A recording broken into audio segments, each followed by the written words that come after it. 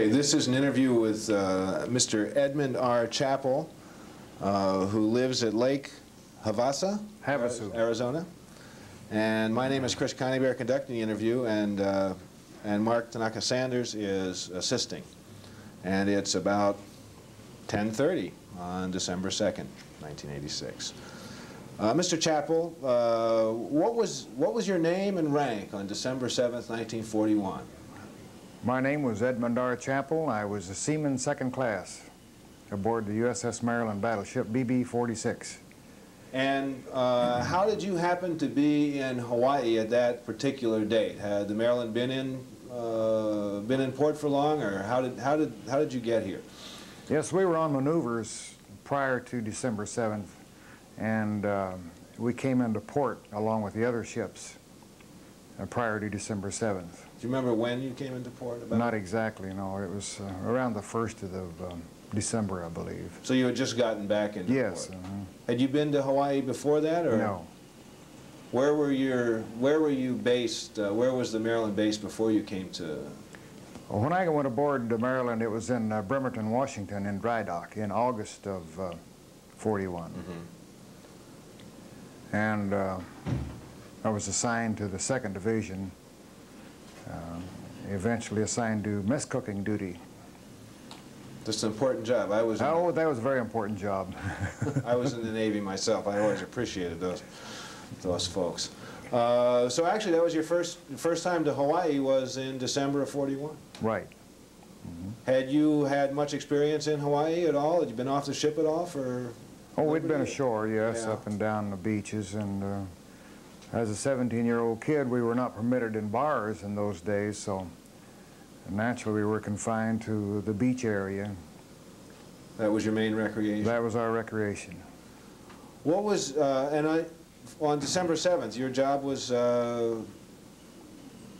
cooking, or? Yes, I was mess cooking then, and if I may define mess cooking in those days, it was, each mess cook was assigned to 20 men, 10 men at each table.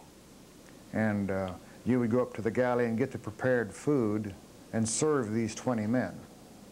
And you were responsible for the dishes, silverware, etc.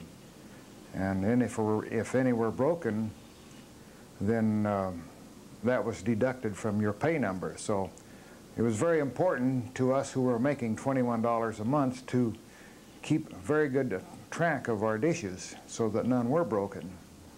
And that morning what time would you get up to start this routine?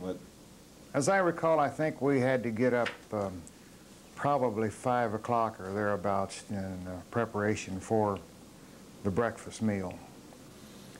And we had to go to the galley and bring coffee down prior to the main breakfast, which entailed setting up tables and so forth.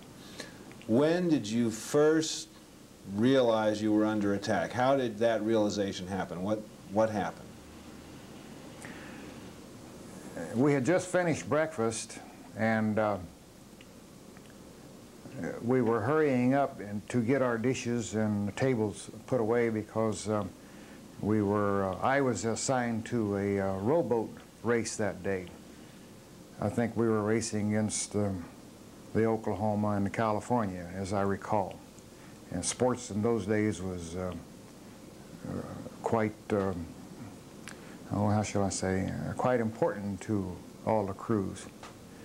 And as we were putting our dishes away and the tables, someone aboard the top side of the Maryland hollered that the Army was dropping sandbags, practicing. So, of course, we all ran on topside to observe this. And about that time, a torpedo plane had apparently dropped a torpedo across the harbor and was pulling out of his dive. And as he went over us, he strafed. He was so close that I saw the pilot very vividly. And had I had a rock, I could perhaps hit him with it. But as he went over us, he strafed us, and I can still recall the deck being chipped up alongside of us, and we all made a dive for this hatch to get back down where we came from. And about that time, general quarters sounded. What did the plane look like? Remember what color it was, what markings it had? It seems to me it was silver. It had the rising sun underneath each wing. And, oh, I don't recall. I couldn't describe the plane, that type of plane. Yeah. But as I remember, it was a torpedo plane. And did you make it down that hatch? Or? Oh, yes. About 50 of us all together. What happened next? Well, general quarters were sounded, and my battle station at that time was in the lower handling room of a 16-inch turret in turret 2. And we were there a short while, and they decided they did not need us down there, and we were a short crew because a lot of them were on liberty.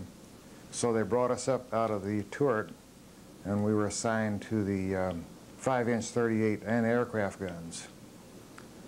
And I was handling ammunition on one of these 5-inch 38s. And is that what you did through the, what, how long did the attack last? Oh, through both attacks, I was assigned there. Did you have any success? Did you hit anything? Not that I recall. Yeah. We made a lot of noise. What, when you first realized this was going on, when you tried to make that dive for that hatch, what kind of thoughts were going through your head? What were you thinking? Well, I probably thought that this 17-year-old kid would never get back to Colorado. I thought this was the end. And as I've said many times, I was 17 going on 80. That day. Yes. Right after the attack, what kinds of things, what happened to the ship? Maybe you should explain what happened. You took a bad hit at some point. Yes, we got hit in the, we had a bomb in the bow, and I think it killed 6 men up in that area. And as I recall, when that bomb exploded, it sort of lifted the whole ship up in the air and just shook it violently, and then dropped it suddenly. And it's an experience that one would never forget. And I did not see the Oklahoma capsize to our left side, but the word was passed that it had capsized, and I heard the Arizona explode and consequently sank. But you were inside the gun turret, so you couldn't... No, not at that time. No. We were not inside the gun turret. We were outside handling ammunition on the 538s. So you actually could observe some of the things that were going on. Did you see any ships underway or any of those kinds of things? No, we didn't have time to watch that. Yeah, you just had to concentrate on right. Passing ammunition. Mm-hmm. After the attack subsided, what kinds of duties did you end up doing? Well, I went back down to my division. We were all told to go back to our divisions, and we would be assigned from there on. And all my dishes were broken, all the pieces, and that was my biggest worry at that time. And my thought was then, how in the hell am I going to pay for all these dishes on $21 a month? Well, naturally, I didn't have to. Those are the kinds of things, though, that you find sort of incongruous. You can't quite make the shift from... Right. Right? And that was one of my biggest worries. I was not injured, and I didn't have that worry. But there were a lot of injuries on the ship and some fatalities. And you got involved then with the some of the salvage operation with the Oklahoma, is that right? Or? Yes, the next day, well, I might back up. That night we were assigned rifles to guard the perimeter of the ship at arm's length, because we had had word that the Japanese had landed at Diamond Head and were probably going to board the ships. So sometime during the night we were assigned with loaded rifles to surround the ship. And I was assigned on the starboard side next to the Oklahoma for, it seemed like an eternity then. And we could hear those aboard the Oklahoma that were entrapped, we could hear them tapping on the hull and letting us know that they were there. And there were many survivors who were being pulled out of the water at that time, out of the oil and burning oil.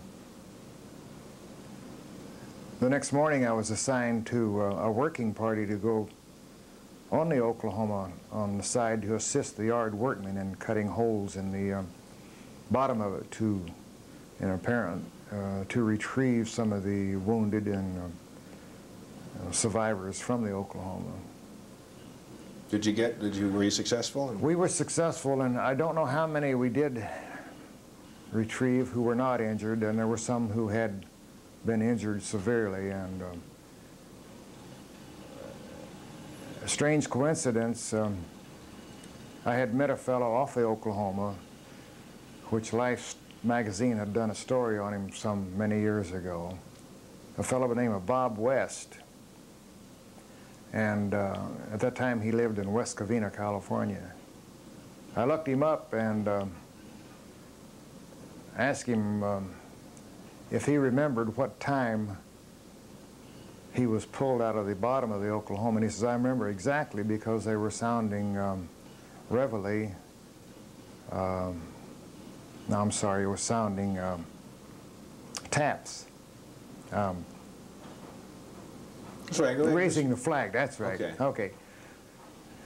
I'm kind of vivid here. Yeah, that's okay. That's okay, just relax. Anyhow, he said, I remember it distinctly because they were sounding this bugle call. And I said, well, I was one of the workmen that helped pull